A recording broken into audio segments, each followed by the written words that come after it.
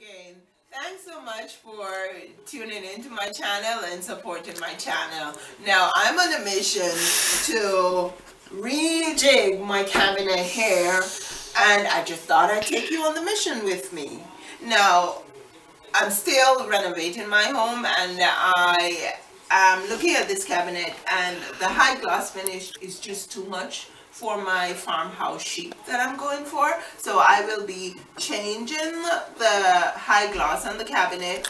And for the second thing, when they made the cabinets, they basically gave me one door here, and these two panels were basically just screwed to the sides. Now for me it's not functional because I don't want to have to, with breakables in my cabinet, reach in and behind. So the next thing I'll be doing is to hinge these so that they'll be able to open, and that will make it more functional for me.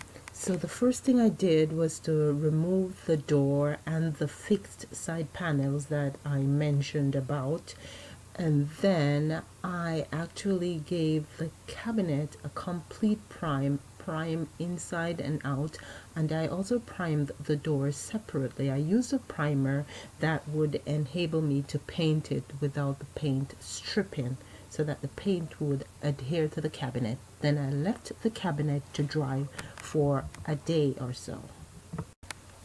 Now I was ready to paint. I actually used the same paint that I use for my trims, which is actually a satin finish. I used it to paint the cabinet inside and out, and also to paint the doors of the cabinet. Then I let the cabinet sit and dry completely for another day. So after both the cabinet and the doors were completely dry the next day, what I did was to get some hinges that I had taken from other old cabinets, and I hinged the panels on both sides of the cabinet and the middle door of the cabinet, because as I said before, those two fixed panels on the sides were not cutting it for me, so I wanted to make them functional, and I did.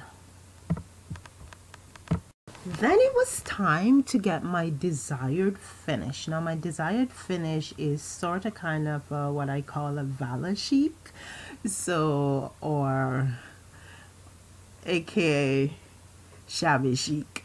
So what I did was to get medium grit sandpaper, and I went along all the rigid lines, like along the molding detail at the top, along the doors, and I basically just remove as much paint as I wanted to remove in order to get the look that I wanted to get. It's fairly easy and it's fairly personal, so you could actually remove more if you wanted to, or remove less depending on the look or the desired look that you want to get. And there you have it. I got just the look I wanted to get from that glossy brown cabinet to a fairly relaxed, chic cabinet that I wanted for my farmhouse dining room. So here it is, my made over cabinet, sitting pretty, mounted on the wall in my dining room.